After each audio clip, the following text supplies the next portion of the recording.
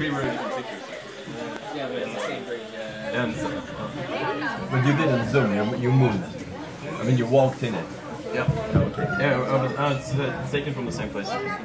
Yeah, so you did. But this time I had this zoom lens. Okay. So that yeah, that's.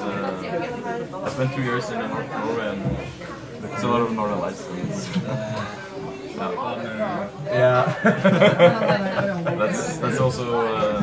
There's a lot of them out on the internet now, so it's hard to kind of create something special. But what I like with the northern lights photos is the ones that are looks like almost like you see it. That's not kind of over. Yeah. And skiing. I do a lot of skiing as well. That's great. That's what I look like when I go skiing the whole time. But just there's no movement. I'm just my skis sticking out of the snow. Yeah, I think like the kind of moment. Yeah, it's fantastic. Yeah. Ah, yeah, there we go. That's nice as well. The Gorgeous. photo I've sold. It's from it's from Svalbard. That's one of the ones I mean about. So you submit that to IKEA or someone, it could be on everyone's, you know, well, not everyone's, but like a lot of people's walls, because in the moment, whatever they decide, they've got to rotate those pictures that they sell every I think it's every quarter or something. They put new stuff out. So yeah.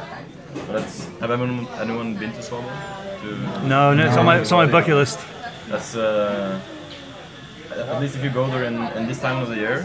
It's in April, but you have that's when the midnight sun is starting to come.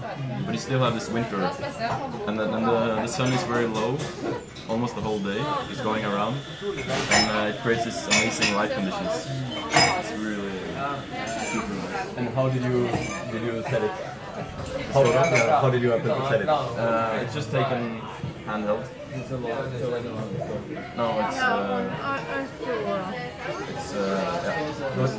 I'm sorry. This is inspiration station. Who did you set it to? Getting together to just show photos that we've taken, photos that inspired us. Yeah, this will be a monthly event. Second Sunday of the month in Espresso House from the Place Oslo. So come and join us. It's a nice little group. I've got so many names of new photographers to look at, and can't wait to shoot like next time. I almost